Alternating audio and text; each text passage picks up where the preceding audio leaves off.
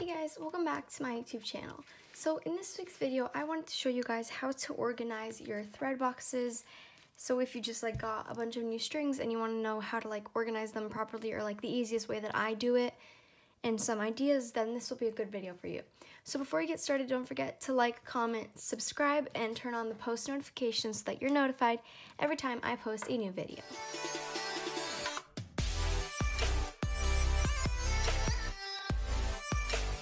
Alright, so the first step is, the way that I do it is I divide all of my strings into color categories. And so I'll simply just start by putting all of the reds in one pile, the pinks in another pile, oranges, corals, so far. So usually I try and go as precise as I can with the colors.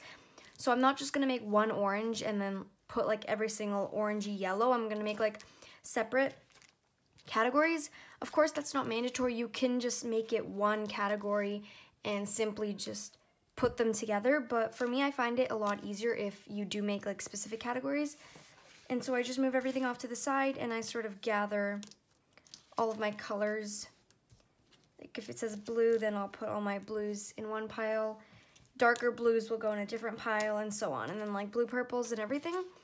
And so the only tip I have for this step would be to very evidently divide your colors. So make a different pile for teals and blues. Don't put them in the same pile, because this is going to help you a lot when you're further distributing your colors in order to make a nice gradient. So I didn't mention that at the beginning, but obviously I'm going to try and make a gradient with my color strings. I'm not just going to randomly put them in. I just find that it's a lot easier on the eyes if it's in order, and so I try my best to make it look as nice as I can. So obviously that's not mandatory, you can just put them in. And I do recommend putting them on bobbins. I know some people just keep them in the skins how it comes, but it gets, I don't know if that's just me, how I open the strings, but it always would get tangled, and so putting them on bobbins is a super easy solution to that, and they're pretty cheap. You can buy them off of Amazon. $250 for $15, and so it's definitely something that will make your bracelet sort of prior to start knotting. It'll make it a lot easier for you.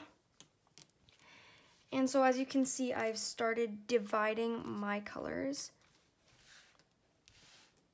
trying to fit them as best as I can in the frame, but there's a lot of colors here. So I'm going to go ahead and finish sorting out the categories, and then I'll be back for step 2. Alright, so I divided into categories, and so the next step is going to be to simply choose the rainbow that you want. So you can choose if you want to start from red and go all the way to pink, or if you want to start from pink and go to purples and browns. And so this is pretty much the most important part, because everyone can sort of have different rainbow variations, and so I'm going to do it from, I haven't even decided yet, I'm trying to think. I'm going to do it from pink, then I'm going to go from pinks to reds, then from red to orange, from orange to yellow. And you simply, on your table, you want to just put all of your piles in order. Then from yellow to green, from green to the light blues. Let me grab those. From green to light blues. Then I'm going to go over here from light blues to dark blues, from dark blues to dark purples, from dark purple to light purple, and then from light purple I have these sort of miscellaneous colors that I'll just put in at the end. And I just realized I completely forgot about coral. We can put coral right at the beginning prior to pink. So once you have this order, now is when you sort of review it and sort of in your sort of eyes, sort of pick, do you think that this looks good or not? And so from here, I'm just gonna go ahead and start putting out my bobbins in a straight line, and then I'm gonna start moving them around to see how they sort of match. All right, so I have a pretty rough draft of how I want the colors, and so like I said, I literally, with all my categories, I just sort of put one category per row, and then I looked at the colors and I arranged them in a way that I thought looked pretty. And so the camera doesn't really capture everything, but it goes from there all the way to there. And so now the next step is to just go through all of them and make some minor changes if you think that like certain colors should go in different places. And so this is pretty much the final step to the process. And so once you do this, you can move on to the next step, which I will show you guys in just a second. So the next step is to grab your storage container. And so I just have these ones from Michael's. You can get them from pretty much any craft store or even Amazon. And I put the dividers in. And so from here, you simply just start with your first row. And I put them in vertically, but you can also put them in horizontally. And you just put them in one by one from your ordered like pair on your table, and you just stuff each square as much as you can, depending, because some of my strings are not used, while some of them are, so obviously some of them are thinner than others.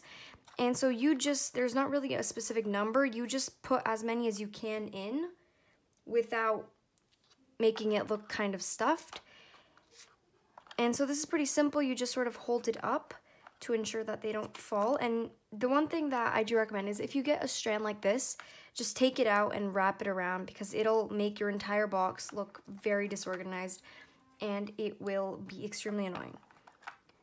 So you just grab your colors, and this can get kind of hard, especially when the bobbins are thin, but you just push them and put them in. Don't just push them in vertically, because then you have the chance of catching, like when you're pushing it like this, you have the chance of catching some string, so make sure to push this one back and then slip it in.